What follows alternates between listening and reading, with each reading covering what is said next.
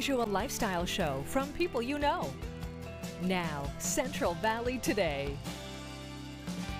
Well, who better to reform the education system or speak out about competition than someone who is inside one of the most competitive law schools in the country? Sahaj Sharda is a law student at Columbia Law School, and he's an emerging leader in the education landscape and the business world. And he joins us now with his latest book, The College Cartel. So Sahaj, thanks for being here. I think this is such an interesting subject. So let's talk about your latest book, The College Cartel, and what inspired you to write it.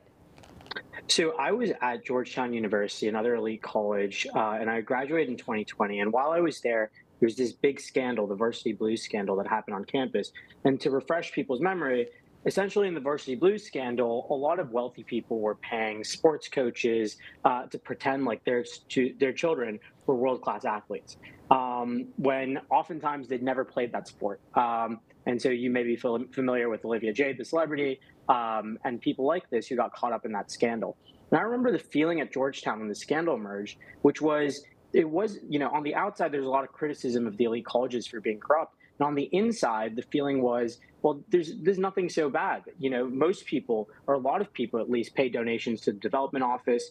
There are legal ways in which we've, sort of institutionalized corruption. So why is it so bad that they're doing this bit of side corruption on the side? There's really not that big a deal. And I just remember thinking that internalization, that narrative on campus was insane. So I decided to take a lot of time, just study what went wrong with their elite colleges. Why are the demographics so warped towards the wealthy? Why are the schools so expensive? And why, even as we've had this information revolution in the rest of the economy, where the cost of knowledge has gone down in every other sector, why is it that the education sector, information sector, has gotten so much more expensive over the last 30 years? And so those are really the ideas and questions that motivated me to write this book. I think those are great questions to ask. When one thing goes one way, you want to look at everything else, and you see this divergence in information, and it is such an interesting perspective.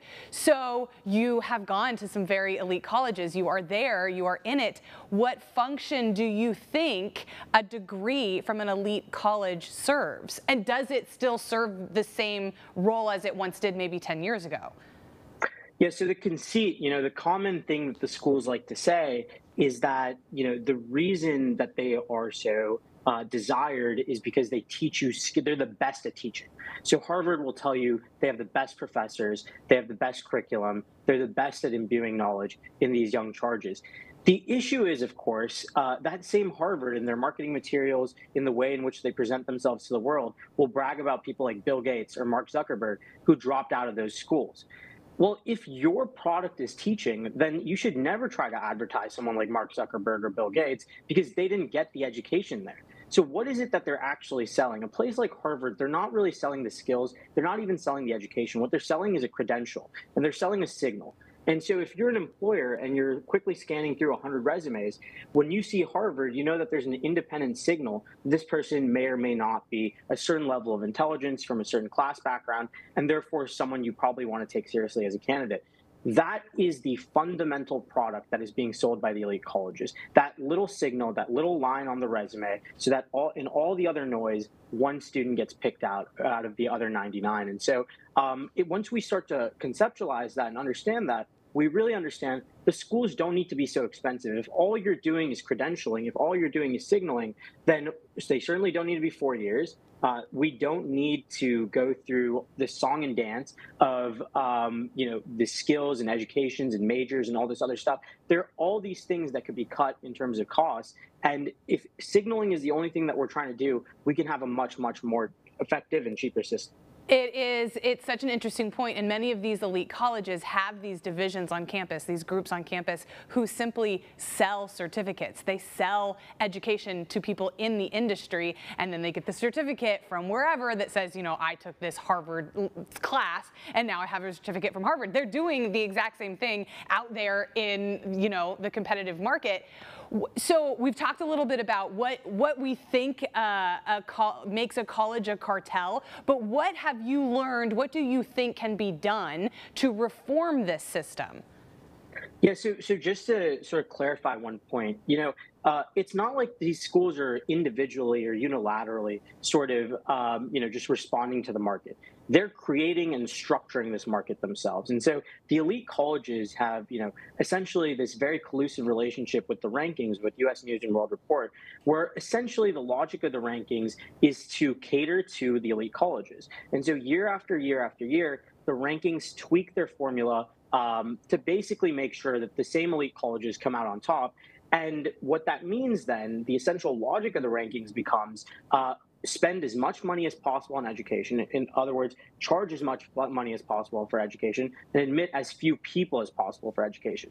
Now, when you've structured the rankings in this way and every school wants to climb in the rankings, what ends up happening? You have a very scarce and very expensive system where every school is, below sub 5% acceptance rate in the elite bracket, and they're charging more and more and more every year. And it's not clear at all that the quality of education is getting better, that students are better off. In fact, I would make all the opposite arguments. And the real pernicious aspect of this isn't even the elite colleges, but it's through their capture of the rankings. All the other colleges, the UVAs, the George Masons, all these other schools that aren't even in the elite bracket but are still ranked by the same rankings agency, end up becoming more scarce and more expensive. And that's the thing that affects everyone. That's the thing that inflates the student debt bubble. And so I think that by breaking up the elite college cartel, we can actually free all these other schools from the same competitive pressures to be part of this sort of elite cartel. And so I think that's the thing that we can really do. You can use antitrust law to do it.